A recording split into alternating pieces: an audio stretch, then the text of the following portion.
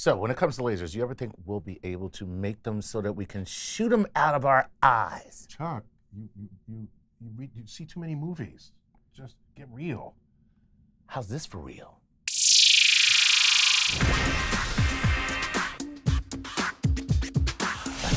We've all heard about lasers. We know the word. You know it's an acronym.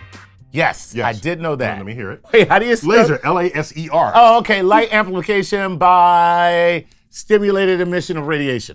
Bada bing. There you go. Or stimulation of radiation. That's sexy lasers. Okay, maybe we go back to 1917. Okay. Albert Einstein. I love how you just ignored me. Albert Einstein. Little do most people know that he basically introduced the physics concept of a laser. Whoa, wait a minute. Are you for real? Yes. And he should have got a Nobel Prize, but he should have gotten like 8 Nobel Prizes. Exactly. He got 1, but he should have gotten 8. He should have, right. Okay, so one of them was writing down the equation that allows us to even know and understand that a laser can exist. Wow. Okay. Wait a minute. So there were no lasers, and then he mathematically said, yo, check out this laser. No. He wrote a research paper establishing the principle of the laser. The laser would take another 43 years before it got invented. Oh, That's how ahead of the times he was. Okay. Oh, my God. Right. So the way it works is you have an atom and it has electrons. Right. And the electrons, if you excite the atom, can have an electron bump up to a higher level. Okay. Think of it as energy. Think of it as like rungs of a ladder, right, or floors of an elevator in a building. Right. Electrons can hang out. They can hang out at higher level. Okay. So it's like deuces. I'm going out. There you go. Right. So now there it is. Now the electron doesn't stay there. It wants to. The whole system wants to de-excite, and depending on the energy level, depending on the atom, depending on the conditions, the electron can stay there a short amount of time or slightly longer before it de-excites. Okay. That's basic electron transitions in atoms. There you go. Basic. It gets excited and then it calms down. De-excite. It calms down. Right. Correct. Okay. And it does that all by itself. Oh, nice. Okay, so now watch. If you send light with exactly the amount of energy to allow an electron to go from here to there, it'll get absorbed, the electron will go up. Okay. Then when the electron de-excites, it sends back out exactly that same photon. Like a club that's reached capacity. One people in, two people out. Exactly. And would it be the same?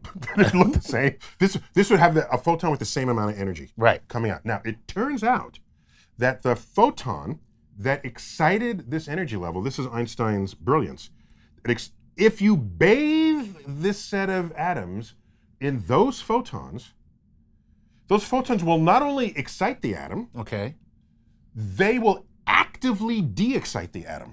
Okay. Just by being in the bath. Nice. It's a spooky fact. That's kind of the reverse of being in the bath with me. I'm just saying. So that's the spooky fact. That's the stimulated emission. Right. So there's the electron. It's going to de-excite itself on its own time. On its own time. Right. But if you put it in a bath of these photons, it'll make it happen faster. Right. So it goes up and it comes right back down, but that's all contrived by the bath of photons. It'll make it come back faster. Right fast. And by coming down, it emits another photon. Right. So now. So this my God. That's what I'm saying. Yes. That's what I'm saying. Oh, this is so cool. Oh, right. Right. Okay. So you create a cavity. Right. A very special cavity with 2 reflective sides. Okay. So that when the photon of light gets created, it can stay in there and go back and forth and get magnified by this phenomenon. Right. As long as this medium has these kinds of atoms that'll respond to that photon. Right. So you're exciting the atoms, but you're amplifying the excitement. Oh, snap! Damn it! That's amazing! And we just created the whole acronym, light amplification by the stimulated emission of the radiation. That is amazing. Wait a minute. He figured this out without being able to test it. He had an understanding of light and atoms and photons, and out came this calculation. It was a calculation. Wow. It was a calculation that should happen. And sure and enough, it didn't happen until 43 years later. We didn't make a box to have that happen until the early 1960s. Wow. Right. And so back then, lasers were like expensive and they were rare. And come the late 60s, early 70s, you know who had a lot of lasers? Goldfinger? Oh, Goldfinger, I forgot about that. Goldfinger, he had like a big diabolical, evil man laser. Exactly, like the best villain line ever. Wait, is that the one where James Bond is strapped to a table and the laser's coming right up his business? You expect me to talk? No, Mr. Bond. I expect you to die. Was that the line? That was the line. Dude, that's a great line. You scare me sometimes. You got to get out more, you know? This is true. So that's a big old laser, okay. So now lasers are like impulse items at Kmart, right? I mean, they're not something that you need like license to get or find in the laboratory because they got cheaper, better.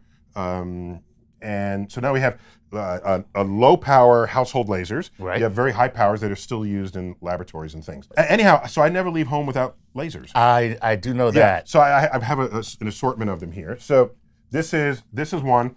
I got people who dope up my lasers. Oh, really? Up in the Bronx. You don't have people to do that? No. Okay, so this is particularly bright. So just look at, this is a dark shirt, okay? Oh! Oh! Oh!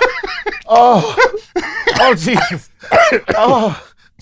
So this is bright enough to... I'm scared to look at it. When I use this at night, because I'm a planetarium director, this beam will go 60 miles into the sky. Yeah. And I can point out stars and constellations. That is amazing. Of course, it's dangerous for airplanes. And you never do that. I'm pretty sure that's illegal.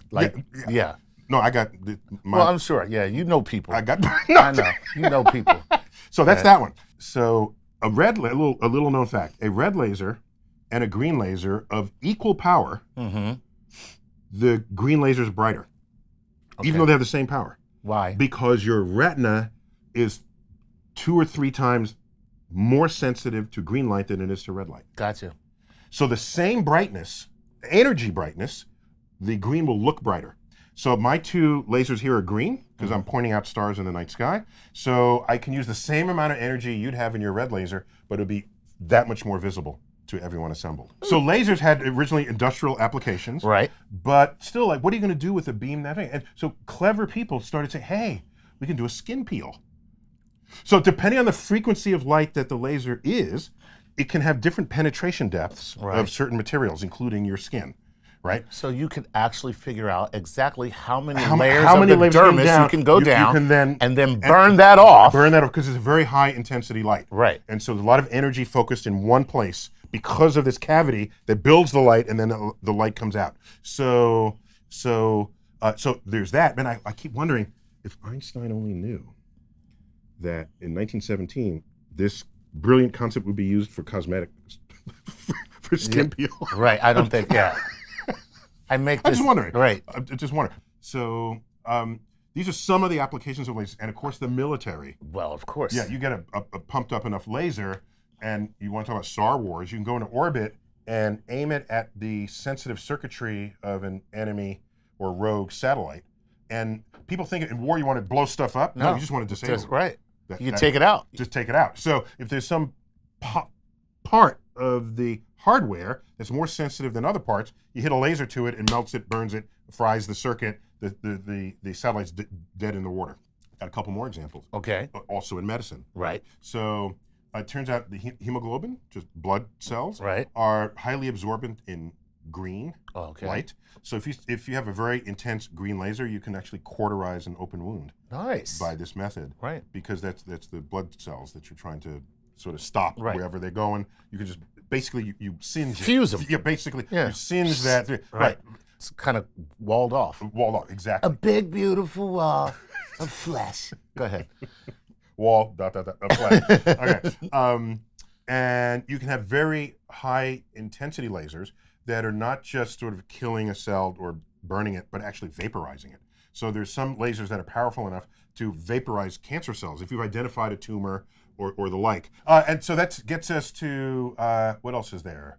What was he using lasers for? How about when you look inside to scan your food at the supermarket? Barcodes. Barcodes. Barcodes. So it's just a barcode. Right. So barcodes are just lines of different thickness. Right. And actually they're lines that represent a series of numbers. Okay. You could type in those numbers if you wanted and get the same information that's in the barcode. Right. But the point is a laser, boop, it's got it, the price, it's built into the code. So all the numbers are there, boom. It's all there. And you can get even more information if you make it 2-dimensional. because a barcode is just one dimension. Right. All right. There's lines of different thicknesses in one dimension. Right. You can make a two-dimensional barcode, which is basically a QR code. Oh, that's the little square. The square with thing. The Rorschach for the laser. Oh, tell me what you see, laser. So I see my father never loved me. So you know what'd be cool if you have like a three-dimensional storage of information, like a holographic. So the 3D version of the QR. Wow. The QR is a 2D version of the barcode. Right. That'd be an interesting way. You believe can store like boatloads of information in a three-dimensional barcode. I believe we call that Neil deGrasse Tyson. No, stop. So Chuck, are we done with lasers? Yes. Yeah. As a matter of fact, I'd just like to take one of. You're not taking my lasers. Okay. All right. My lasers. In that case, maybe I'll just take the time to tell you guys about story blocks. Hey, do you know the key to making a professional looking video? It's story blocks. We even use it here at StarTalk. I didn't know that. Yeah, as a matter of fact, you probably saw some of their clips in this video. Oh, okay. Yeah, so story blocks gives you studio quality stock video without blowing up your budget. You get unlimited downloads of anything in their video member library, including 4K footage, After Effects, templates, motion backgrounds, and more when you sign up for the unlimited video plan. I guarantee you it's much easier and cheaper to find the video you need on Storyblocks than it is to make it yourself. And really, how are you gonna get that video anyway? Suppose you need the perfect aerial shot of the Statue of Liberty. What are you gonna do? Go ahead and get a helicopter, fly around the Statue of Liberty until you get the perfect shot, find somebody that can edit that for you, fly over a restricted area. You get what I'm saying. I get the point. You get okay. Check out the link in the description to learn more about Storyblocks video. That's storyblocks.com/StarTalk. And as always, keep looking up.